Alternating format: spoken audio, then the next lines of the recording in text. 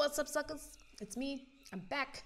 And in case you haven't been keeping track on YouTube, I actually let my community know that you are going to start seeing videos from me or hearing podcast episodes from me once every 2 weeks because I am open to nothing if not following my own advice.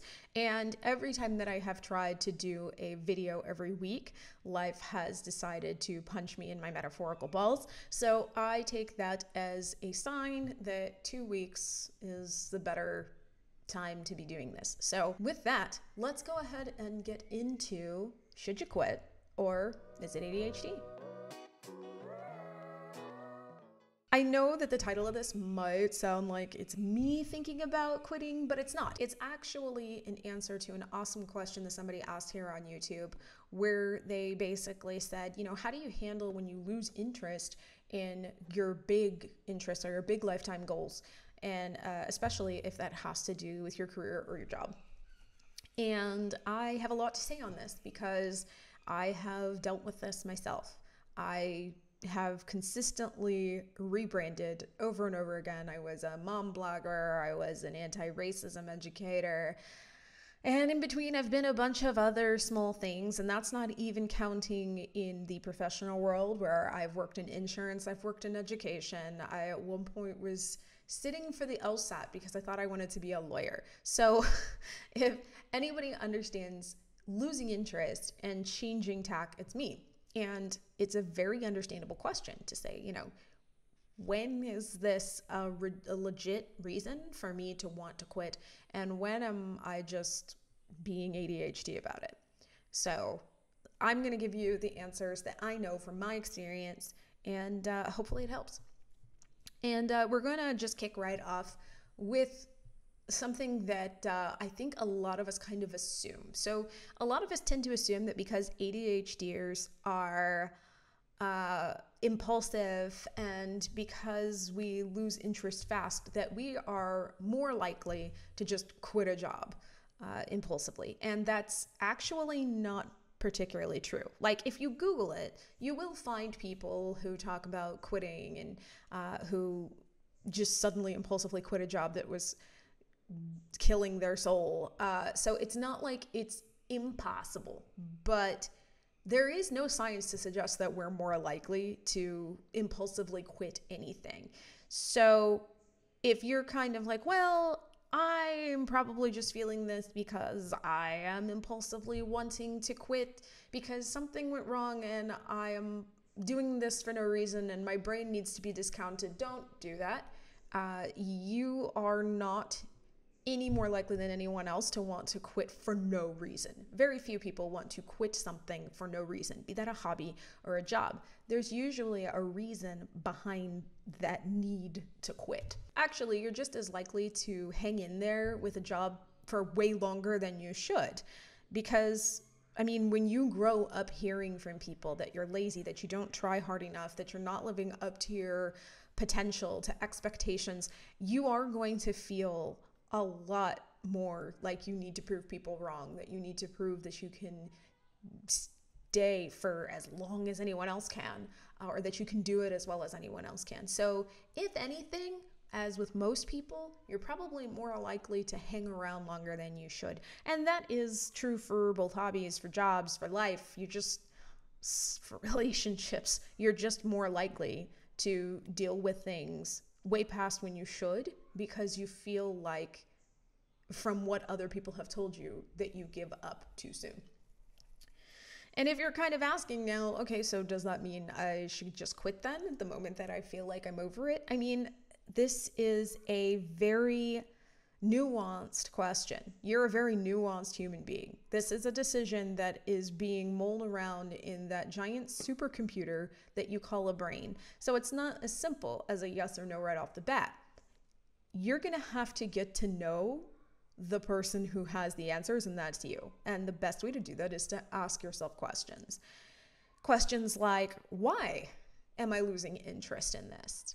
How long have I been feeling this way? Which is a very, very important question that people don't ask enough, because if you've only been tired of this, for the last 2 days, ADHD brains especially tend to sometimes feel like the way that we feel right now is the way that we will feel 10 minutes into the future, or the way that we felt 3 days ago, when the fact is maybe you've only been feeling this way for 2 days, for 2 hours. Maybe it's actually directly related to something that happened that doesn't happen often, and your mind might change.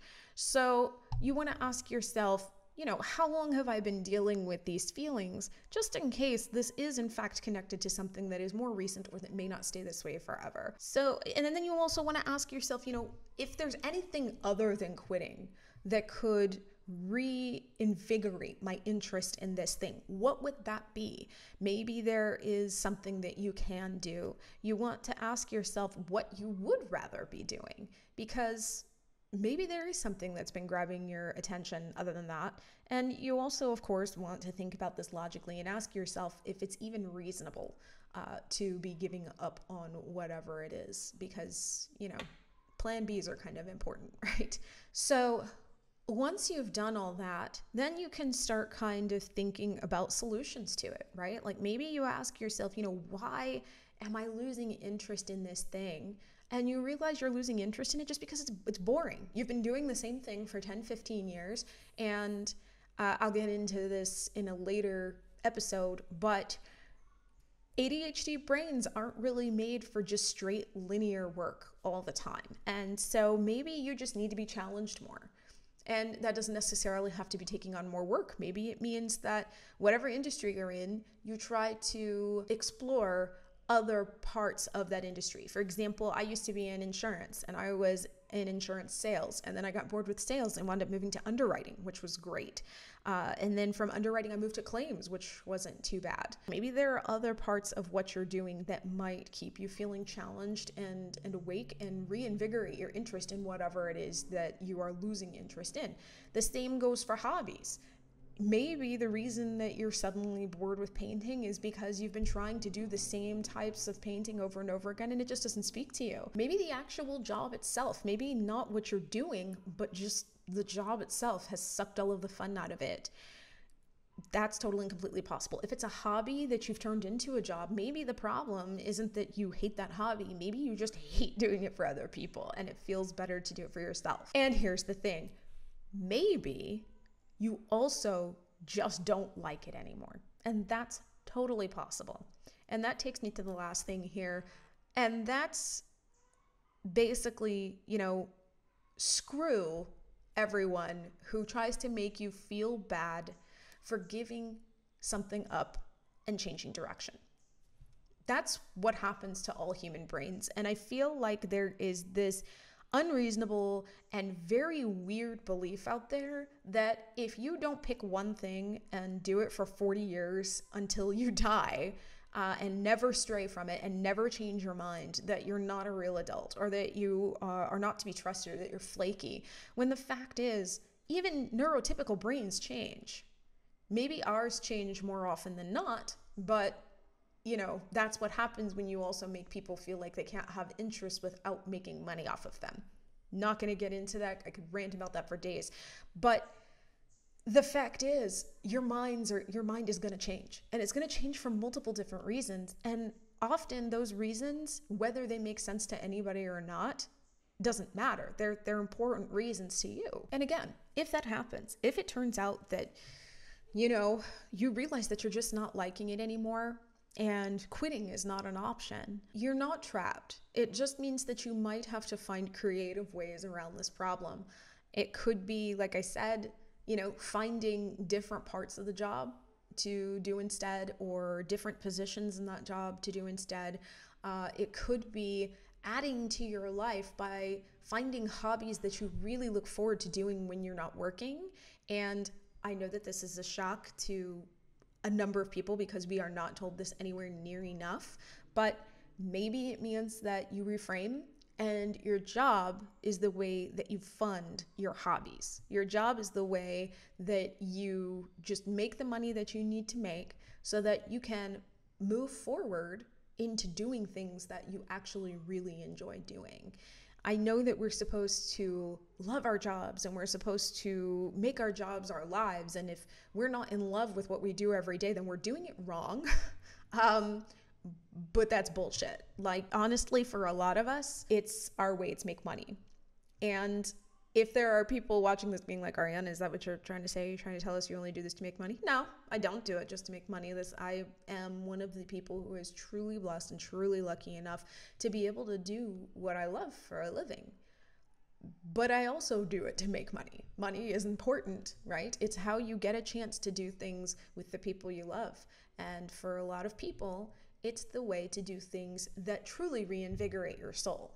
If work reinvigorates your soul, that's amazing, but it doesn't necessarily have to be the point of work, and you're not doing it wrong if that isn't what work does. It's okay to do your job and to kind of feel like, man, this really isn't awakening anything in me. Because then that basically means, all right, look outside of work. What does reinvigorate you? What can you look forward to making money to fund, to do, and focus on that? And of course, if you have the ability to quit and this just isn't doing it for you, quit. Do it. Like, I know that a lot of people are terrified. People are terrified to say that because they don't want people saying, oh, you told me to quit my job and now I'm homeless and this is all your fault. But notice that I said, if it makes sense for you to do. Like, don't do it if you know that it's going to put you in dire straits. But if quitting your job is not going to leave you in any worse situation, and what you're doing doesn't make you happy, and you know what would, then I say do it. Guys, I'm not going to go on the life is too short rant because I feel like everybody does that. But what I am going to say is that most of the ADHDers I have met have an amazing, amazing gut sense. And when they follow their guts, they almost always wind up in a place much better than where they would have been, even if the initial point is scary, even if the initial change is scary. And you are a human being.